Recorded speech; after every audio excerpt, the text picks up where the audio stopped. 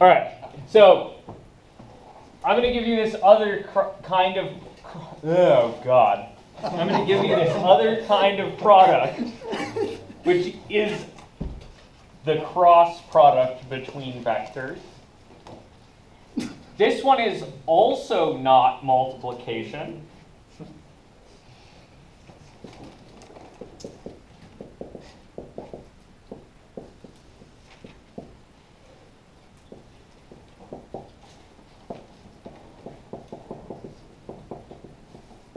Okay, so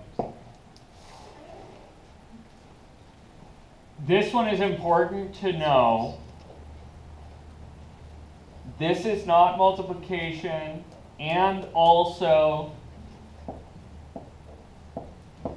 need to be warned, this operation is not commutative.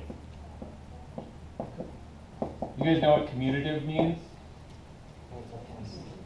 No, please explain. Anybody? It doesn't work both ways. Yeah, so commutative means the order in which you do an operation doesn't matter, right? All of the operations that you guys have thus far used in mathematics are probably commutative except one. What is the one exception that you guys all know that's not commutative? Division. Oh. Subtraction and division. Okay, fine. Subtraction and division aren't commutative, but they're also not operations because they're just inverse operations. I don't care. Okay. Skip those. Okay, valid point, fine. Concession made. What is the interesting operation that you know that's not commutative? Integration. How about function? Oh, the function within another function? Yeah, function composition is not commutative. You guys recognize? You remember that one? No. Yep. That would be this one. F of G. Yeah. Oh, F of okay. G, right?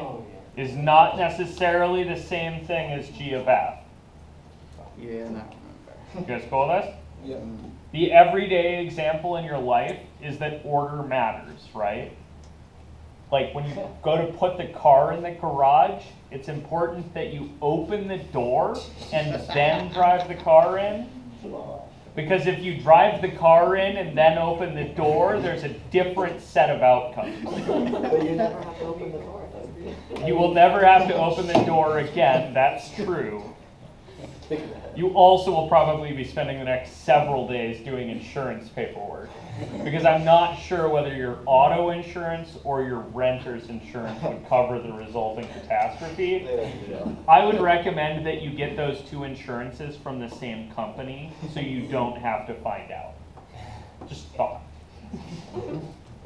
Okay, so this operation is not commutative, even though it looks like regular multiplication. Cool? Okay, so now I'm going to show you how to do this. So we're going to start with our two vectors, A and B. And Kenna, what are you going to ask right now? Are those points? Are those points or vectors, right? So I'm going to say that I'm showing you how to calculate A cross B. Please do say that. A cross B. Yep, so when you're saying this, this is A cross B. How do you say the other one? Dot B. A dot B, right? Neither of these is A times B because A times B doesn't make any sense here. Okay. Cool? All right. So to cross these, you do this. You make yourself a box. You guys done matrices before? Some of, maybe? Some. Okay. So I'm going to make this symbolic box. And into this symbolic box, I'm putting I, J, K across the first row with their vector hats on. Then I'm putting A1, A2, A3 through the second row. And I'm going to put B1, B2, B3. And this box is not actually a matrix. this box is the absolute value of a matrix, which is a determinant thing. Oh, God. Don't sweat this. This is the only thing you have to know about matrices in this class. Okay. So when you have a box like this, you do the following. So the first thing you do is you write down I. And then you put some parentheses in front of it. And then the next thing you do is you write minus and parentheses and a J and plus and parentheses and a K. You guys all good with this? So these are the I, J, and K out of that top row. And the crucial thing here is that there's a minus right here. Don't screw that up. Cool? Because magic. Like, literally, this is just magic right now. It's explanatory on the road, but it's like 2 chapters in, so. Yeah. So don't sweat this thing. This is just a technique. Okay? All I'm doing is showing you how to get this number. Well, not a number, but this result. The fact that this is a determinant and that this kind of plays this way is a really deep thing. It takes a while to get there. I don't have, well, okay, 2 things. 1, it's more advanced than the scope of the class. And 2, it's kind of a pain in the butt to get to this formula anyway. So I'm just going to give you this formula and you guys can just use it. I'll give you the geometric definition too, and you can just trust me that they're the same. The geometric definition makes more sense. Cool? Okay, so in the first box here, this first set of parentheses on the I, you cover up the row and the column that contain I, and then make this little cross calculation.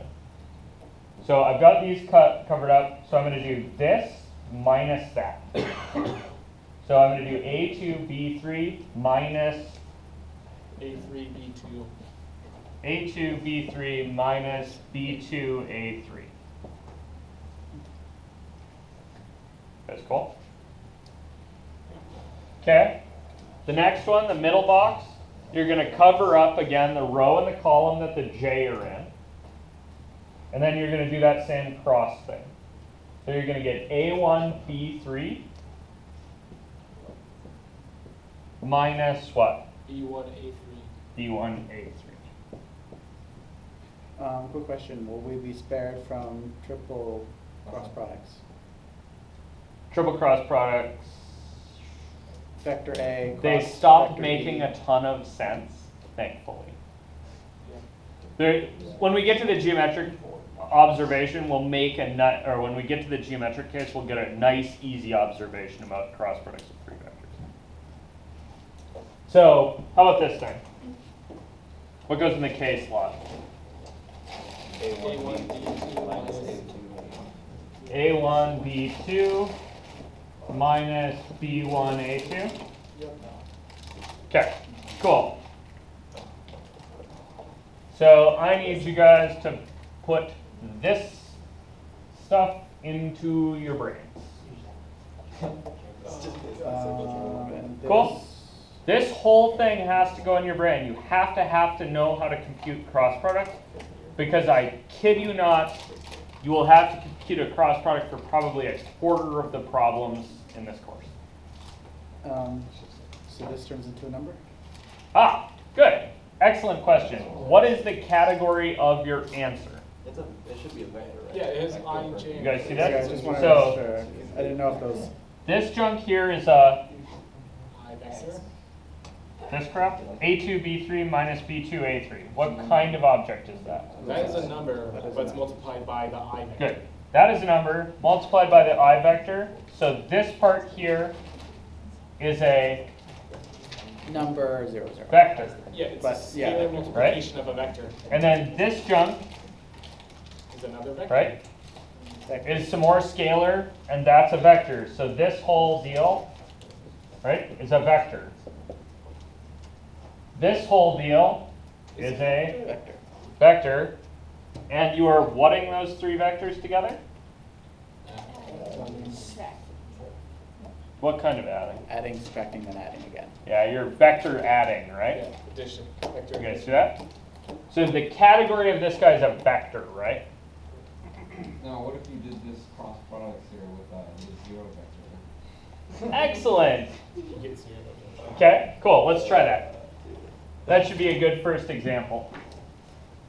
Yeah, you should get 0 vector. I just know how to turn it. Okay, there are like 3 obvious examples to try, right? The first one is to take the 0 vector and cross it with, I don't know, the vector A that we just played with, right?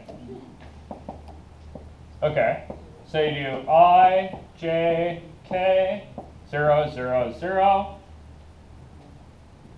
What goes in my third row? A1, A2, A3. Good. A1, A2, A3.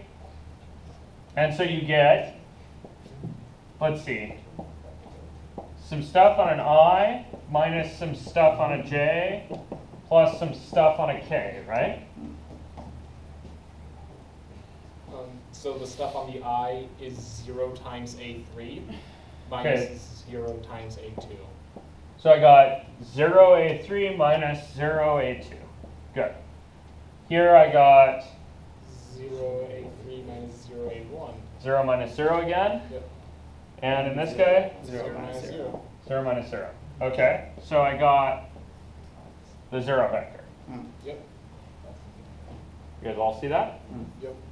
Okay, so whatever the heck the cross product does, when you do it with 0, you get 0. What if I did it the other way? So what if I did A crossed with 0 instead of 0 crossed with A? You get A3 0 minus A2 0 instead. And it's You'll still get 0 vector. the 0 vector. Yep. In that case, it is commutative. For that one case. Yeah, so the way I would say that is, in this case, it commutes. Does that make sense? Not it's commutative, but in this one case, right, it commutes. What's up? So what's I, J, K? What are they going to stand for? So that I, J, K are those standard basis vectors. So this I is 1, 0, 0. And this one, 0, 1, 0. So they're always going to be Yep. that Yep. factor? Okay. Yep, I'm never going to use I, J, and K for anything other than these 3 standard basis vectors. Sorry, thank you for asking that, Kennedy. It's a good point. So when we just did that cross product, the zero vector, why do we end up with the zero vector instead of just a zero value? Excellent. So I end up with a 0 vector instead of a 0 value because the I component here is 0, right? So when I take the 0 scalar times the vector I, that's doing scalar multiplication, right? So the result of that is the 0 vector.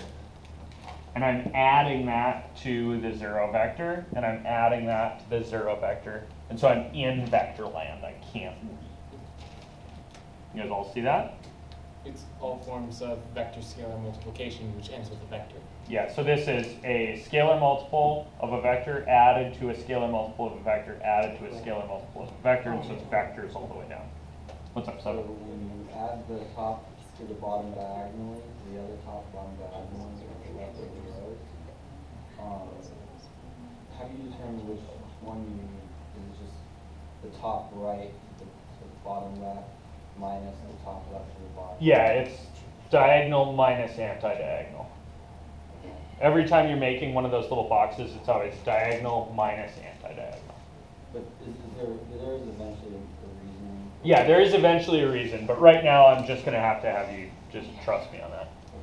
Okay, I have to. We should also do some other examples because I still don't know what this means or does. So, what are other good examples that are going to be pretty easy?